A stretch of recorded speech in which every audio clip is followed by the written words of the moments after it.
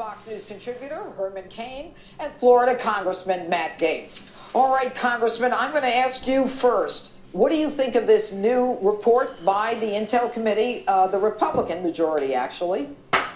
Well, this report is a decisive win for the president because it supports what the president has been saying all along, and that is that Russians had a greater involvement in the drafting of the Hillary Clinton-funded Christopher Steele authored dossier than they ever had with the Trump campaign. No evidence of collusion still, and frankly, Judge Janine, this points out the need to disband the Mueller investigation because it's built on a rotten premise that has now been disproven with 250 pages of fact. All right, and Herman Cain, to you, what is your take on this latest report from the Intel Committee?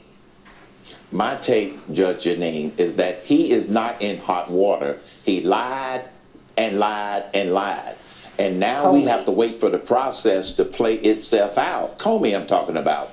We now have to wait for the process to play itself out for him to end up in court such that a court judgment proves that he lied and tried to keep a cloud over this administration. He and others have tried to keep a cloud over this administration, but with this report, the clouds have parted, and now we're seeing the truth, and that's what the American people wanted to see. You know, what's interesting, Herman, is that even though you say that, we want to see the courts get involved, the truth is that the Inspector General's report was supposed to come out in April regarding Comey, and now they say May, and probably even later than that. Christopher Steele, there was a reference because he lied to the FBI. I believe it was Chairman Grassley's committee who made a criminal referral to the Department of Justice months and months ago. Nothing's happened. We knew McCabe lied over more than several months ago. Nothing's happened. What do you think it's going to take? I think they're slow walking the documents so we don't have the evidence, so the American people get past 2018, change the House. I absolutely agree with you. They are trying to slow walk this cloud, slow walk these investigations such that they get through November 2018. But here's the thing, Judge Janine, the American people, including some Democrats, are not stupid. We've had enough evidence come out, even through the media, that says he has lied and discredited himself, and they are not going to swallow the gullible lies that the Democrats and the liberals are trying to push on the American people. They won't be able to slow walk this one, because when that AG report comes out, it's going to be the icing on the cake. All right. And Congressman Gaetz, you ended by saying your last comment that, it's time for the special counsel, Mueller's group to be disbanded. But today, or yesterday, I believe, it was Chairman Grassley of the Senate Judiciary who let a bill out of committee supported by a few Republicans like Lindsey Graham, saying they're going to block the president from firing Mueller and disbanding the commission. I mean, on the one hand, we've got you saying one thing, and then we've got Grassley saying another. Why is Grassley wasting his time with this kind of a bill? Well, Senator Grassley has done a lot to contribute to our investigation of the FBI and their wrongdoing. My concern is that we have some Senate Republicans who are more worried about protecting Bob Mueller than they are about protecting the United States border and our Constitution. I wish the Senate would take up the 500 bills the House has sent over to advance the Trump agenda and to restore constitutional principles. Instead, they're wasting time on this frivolity. The Constitution could not be clearer. The employees of the executive branch work for the president, and he can fire them. Okay, well, there's no question about that, but I'm just going to go back to you, Congressman Gaetz. One of the things that Chairman Grassley answered when I asked him that very question, House passing almost 500 bills, Senate doing virtually nothing, he said, well, we've got the filibuster, so I can't do anything unless I have bipartisan support. What do you say to that?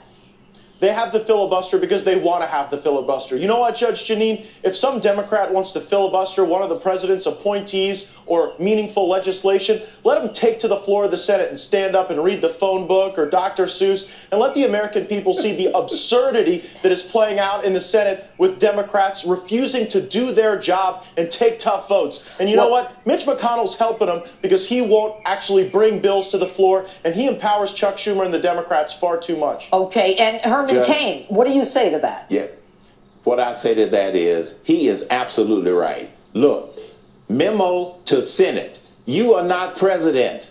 They're trying to micromanage the president by telling him who he can fire and not fire. It's his decision. And they seem to forget this. And this isn't the first time that they have tried to micromanage the decisions that this president has the ability to make if he wants to. Let him do his job, United States Senate, Democrats, and Republicans. And Congressman, America is fed up with Congress. They have one of the lowest approval ratings of anybody. I mean, I can't think of anyone other than career criminals who have lower approval ratings. But they're not doing anything anyway. This resistance, this obstruction. Here we are a year later.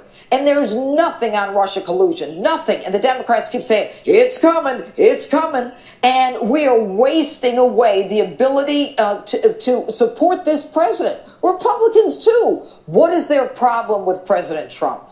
Well, your point is accurate. Congress has a 9% approval rating. I think Muammar Gaddafi had a 13% approval rating, and his own people dragged him in the streets and killed him. So I think that we need to, get off our duffs and actually get in gear and engage in the president's agenda and move it forward. The American people did not elect this president to sit idly by and rearrange the deck chairs on the Titanic. We want a disruptor, someone who's going to change the ways of Washington. And frankly, we got too many swamp creatures in both parties who just want to keep everything the same.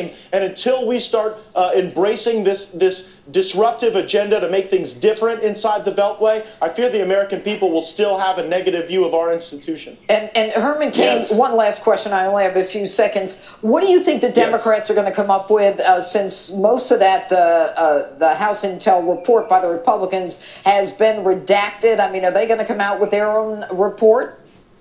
No, they're going to come up with what they've always come up with. Deny, denial, and distract. Those are the only tactics they have. And here's why, Judge Jeanine. TDS, Trump Derangement Syndrome, is no longer a medical disorder. It is a mental disease. That's what they're suffering from. Yep. And they're going to continue to try to drag it out until November. All right. Herman Cain, Congressman Gates, thank you so much for being with us tonight.